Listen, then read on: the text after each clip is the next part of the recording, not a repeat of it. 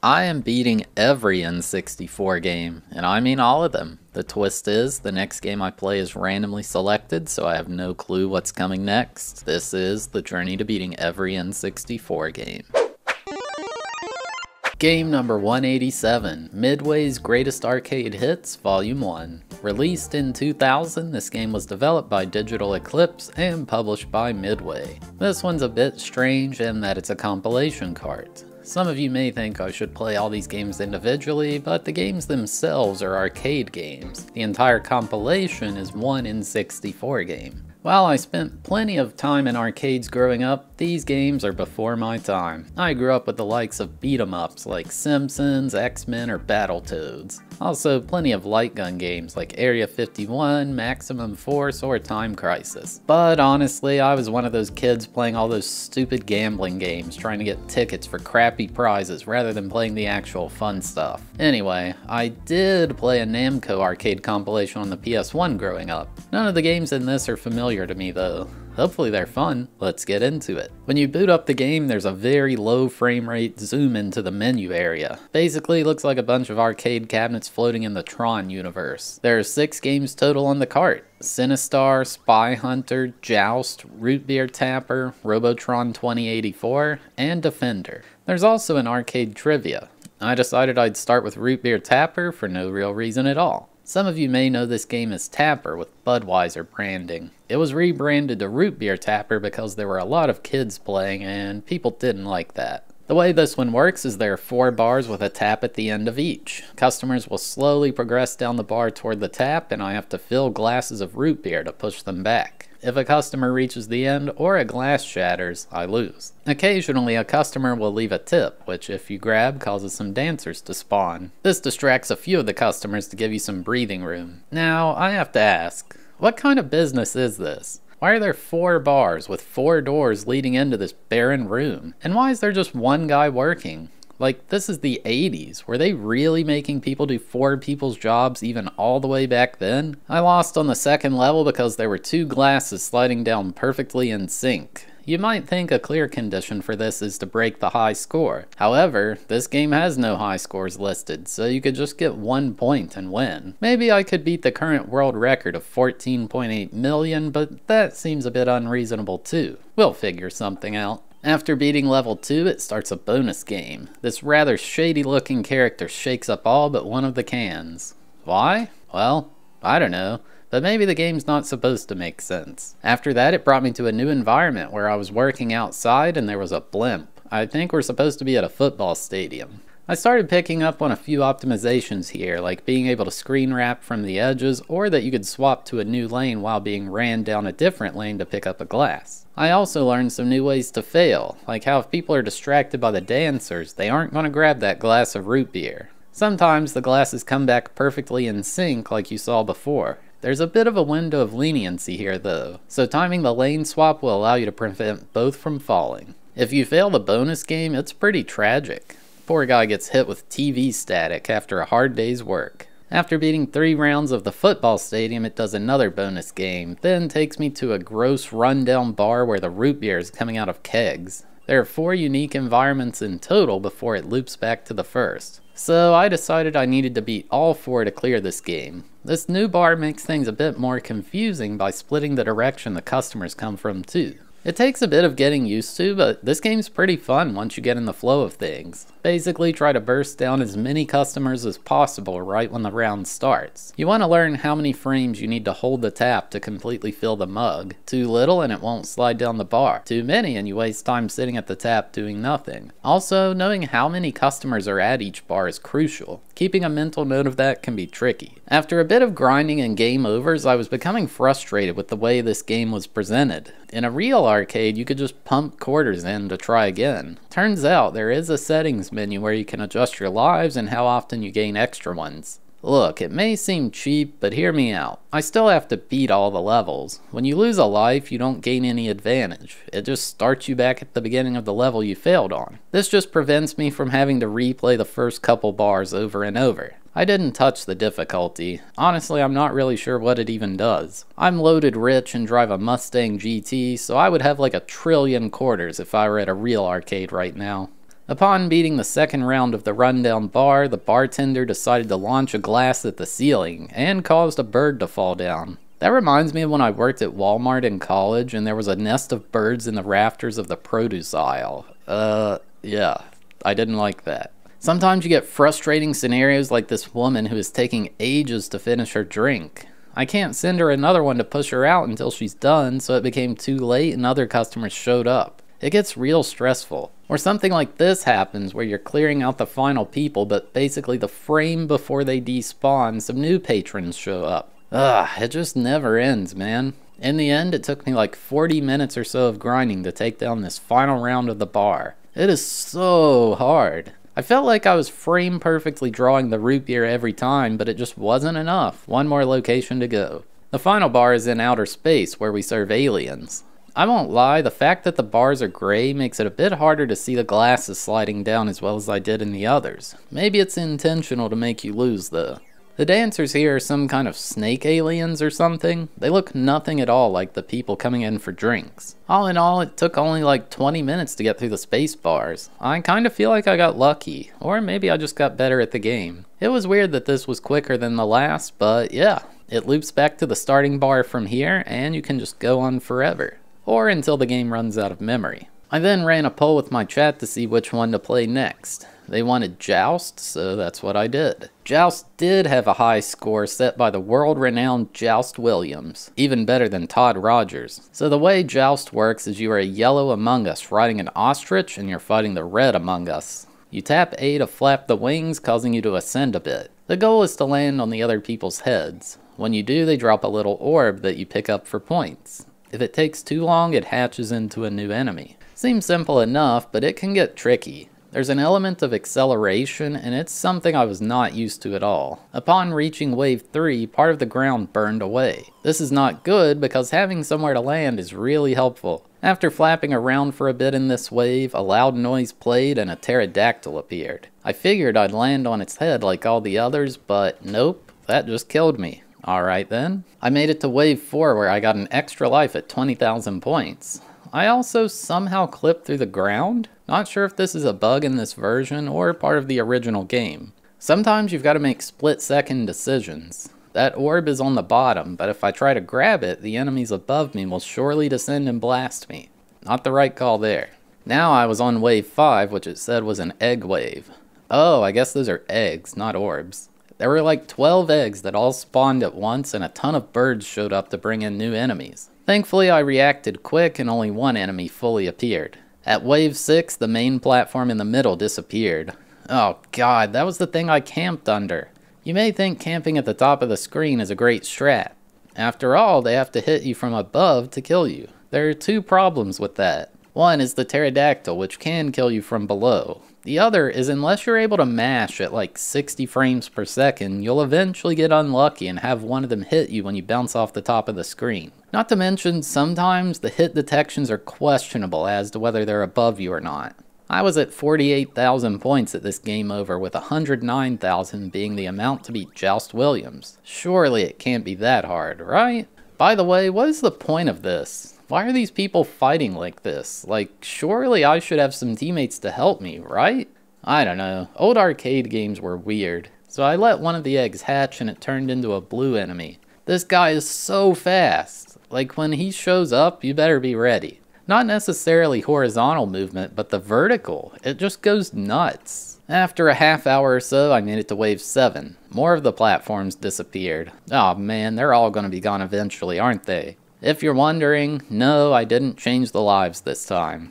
Because there's actually a high score to shoot for, I left it all at the default. Even though I've got more quarters than the Federal Reserve. Man, there were just way too many dudes above me. The only realistic way to get out from the bottom is just go randomly and hope for the best. I'm sure there's strats to infinitely loop this game, but, well, I don't know them. I'd now made it to wave 8 where it told me to beware of the unbeatable pterodactyl. That's clearly hinting there's a secret to that little guy. Clearly the secret's not landing on its head though. Why was I still trying that? It took me around an hour just to make it to wave 7 again, only to instantly die. This game was hard. I was just dying so much. There was no easy way out. I just had to get good. One way to help with that was learning the pattern for the egg wave. There's no reason wave 5 should be scary, so if I can get rid of all the eggs every time it shows up, that's one less place to die at. On the same run, I managed to kill the pterodactyl in wave 8. You have to line up the joust with its mouth. I think I got lucky this time by it being in sync with my standing position, but whatever. Things were going so well this run. I had all my lives and I was on to wave 9. However, the middle platform I was hiding under had disappeared. Then came the downfall.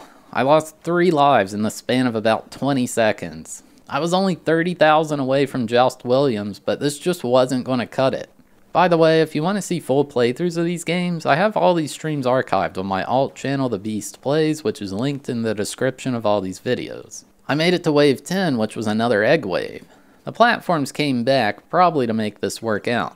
I had the strats, but unfortunately, I didn't have the execution. There were like 6 guys flying around everywhere. And just like that, all my lives were gone.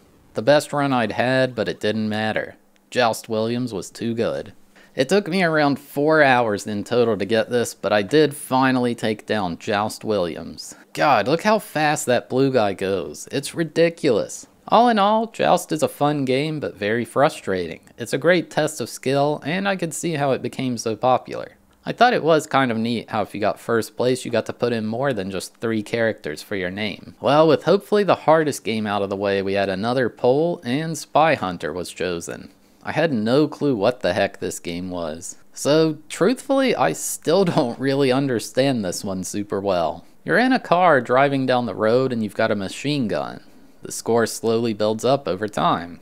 I have a machine gun and I can blow people up. There were lots of cars that were out to get me and they would do things like send spikes out from their tires and launch me off the road. After time runs out, you've got 1 life left and then it ends the run. Well, that was really fun. Apparently this game is supposed to have music, but you can barely hear it. One of the things to do is occasionally a weapons van will appear and you can drive in the back to get more than just the machine gun. This one gave me an oil slick, which I'm supposed to use to kill people behind me, I guess. There was a toggle to swap between low and high speed, and the high is just way too fast to react. You get more points when using it though. The high score here was only 20,000, so hopefully it's easier than Joust. The way these cars look reminds me of Grand Theft Auto 2. I played so much of that game. Better to reminisce about that than try to make any sense out of this one. Look, I'm aware this game was quite popular, but I just don't get it. I was actually surviving more than 2 seconds after the time ran out, and I blasted some dudes with the smoke screen attack. After like 15 minutes or so, I broke the 20k barrier, and the high score was mine. I decided to now change the extra lives mechanic to every 1,000 points so I could actually try to see something happen in this game. A helicopter shows up after a while. What the heck am I supposed to do about that? After a while, the game broke and stopped giving me lives, so I figured, oh well. I beat the high score, which was the only real thing to achieve here. 3 down. The next game chosen was Robotron. We actually played Robotron 64 all the way back at Game 64, so I was familiar with this concept. The goal here was to beat old Willy Electrics with the high score of 151,782. It's a twin stick shooter. In this case you move with the D-pad and shoot with the C buttons. Yeah, that makes sense. You run around the screen, shoot all the bad guys, and try to save the family members walking around. The levels get more complex as you go on. There are these big green guys that block your shots and can't be killed. Also, just general hazards lying around, or even ones that move. The more waves you go in, the harder it gets. I actually used to be a big achievement hunter on the Xbox 360, and this game had one of the rarest ones. You had to beat wave 100, which after playing this for myself, I can see why it's so rare. Thankfully in this case, the high score is nowhere near that. There's this guy Frank Rizzo in my chat who loves this game. He claims to be a god gamer at it from back in the day, even better than Billy Mitchell. Making it to wave 5 brought in these brain enemies, as well as these snakes that zoom around the screen. It's wild how much faster they are than me. I got a game over with about 20,000 points off the high score after a few attempts. To be fair, I consider myself decent at these types of games. I played so much Smash TV growing up, and I was really good at Geometry Wars on the 360. Robotron's a tough game. The best way to get points is 1, don't die, but 2, rescue the family members. Each successive one you get in the same wave gives more points than the last. If an enemy touches one of them, they die. The best way to survive is to get good at kiting. Run away from the enemies while shooting backwards. But you also have to pay attention to where you're running too. It's a lot to take in. I'd crushed the high score at this point, and now I was on wave 10 where the obstacles are just 2084. I got a game over at wave 13, quite a ways off that wave 100 achievement, but I still took first place. Just like Joust, you can put more than 3 characters for your name if you are the all-time top. I again did the thing where I made it give me extra lives like crazy so I could see all the unique waves. Apparently there are 40 in total. Yeah, this one's quite fun. Just the concept of an 8-directional shooter is, really. Only 2 games left to go now, and we chose Sinistar. Literally no clue what the heck that is. The score to beat this time was 39,045 by Wit. So in this one you fly around in space while these red guys move way too fast. There's a radar at the top to help navigate the chaos. It wasn't really clear what was going on though. Enemies would bump into me, but I just wouldn't die. It kept telling me I needed to mine 9 crystals to make Cinnabomb. Aw, dude, I love Cinnabon. That sounds delicious. After a while, the huge ship launched itself straight at me, and I was obliterated. Yeah, this game wasn't all that great. I feel like the enemies just move too fast. You shoot these asteroids to make the crystals come off, indicated by the little white dots in the top left. With these, I could shoot Cinnabombs at the big guy and some chunks broke off. Still died in the end though. On my next run, I noticed it was being built early on. I could shoot it to make it just not appear. Is this thing called Sinistar, by the way? Yeah, take that. All your hard work down the drain. They managed to build it anyway, but I was doing a good job kiting it with the bombs. This thing reminds me of one of the bosses in Smash TV. It took 15 minutes or so and I had beaten the score. It seems finding Sinistar before it gets built is key. I still didn't really understand why the enemies just bounced off me sometimes though. I also wonder how these high scores were selected. Was it just the best one of the devs working on the game could do? Seems like they varied a lot. I ended up with 71,000 points, not too shabby. Well, seems like that's about all there is for Sinistar. One final game to go. Defender was the final game. I apparently got this game confused with Missile Command because I had definitely never seen this one. So in this, you move from left to right and shoot the bad guys. Annoyingly, there was no auto fire, so I had to constantly button mash. There's a radar at the top that I guess is slightly useful. When you die, it looks like a firework going off. The score to beat was 21,270 by Dr. J. Once all the enemies have been killed, it ends the wave and advances to the next. It's a pretty simple game. I suppose the fact that you move in both directions is kind of neat for how old it is. There was just absolute chaos happening sometimes. It was hard to tell what was a projectile and what was just debris from an enemy exploding. One of the goals of this is to prevent people from being abducted by the aliens. I'm sure it doesn't hurt for them to drop down from the stratosphere like that. Another thing you can do is launch a bomb if you get in trouble. It's basically a panic button to kill all the enemies on screen in a pinch. I feel like there's not too much to say about this one. It's pretty basic in my opinion, but it's okay. I ended up beating the high score after half an hour or so, and with that, all 6 games had their scores beaten. I was the arcade champion. Well, now it's the final thing in the game, and the one unique thing that isn't just running old games in an emulator. The arcade trivia. So it asks these questions that have 3 multiple choice answers. Like, how am I supposed to know what bands inspired the bar and tapper? I only listen to good stuff like Taylor Swift, not this boomer music. Also, what the heck? John Newcomer is a legend. I should submit my resume in a rubber chicken too. It's neat that it's here and you can easily memorize the correct answers given there are only 3 choices. I kept going until I got a perfect 15 out of 15. Well, that's about all there is for this one. Game complete. So yeah, there you have it. My journey to beating Midway's Greatest Arcade Hits, Volume 1. This is a really weird one for this challenge. None of these games really have endings, so I feel beating the built-in high scores is a good way to handle it. I tried to show off the content available for all of them, but I'm sure I missed things. I'm just not super familiar with them. It's neat that it's here, but this probably felt underwhelming to play back in the day. I imagine this was a game adults played more than the kids, but maybe I'm wrong. If I had to pick a favorite, I'd definitely go with Robotron, although Root Beer Tapper's awesome too. Joust is good, even if it makes me super salty. Sinistar and Defender were okay, and I just do not like Spy Hunter. All in all, I had a pretty good time playing this. There's no real reason to play this version other than the arcade trivia, but if you have an N64, I guess it's an accessible way to play them. It was pretty fun, and I think this was a good way to get my first exposure to these arcade classics. I gave Midway's Greatest Arcade Hits Volume 1 a 7 out of 10 for enjoyability and a 7 out of 10 for difficulty. Alright, thanks for watching, I hope you enjoyed. We had a randomized marble race to determine which game was next, so here's how that played out. Or skip to the timestamp on screen to skip straight to the game selection. What we got here? NASCAR 2000 in the house. Perfect Dark. Madden, Tom and Jerry, Dual Heroes. They're all here. 3, 2, 1, go.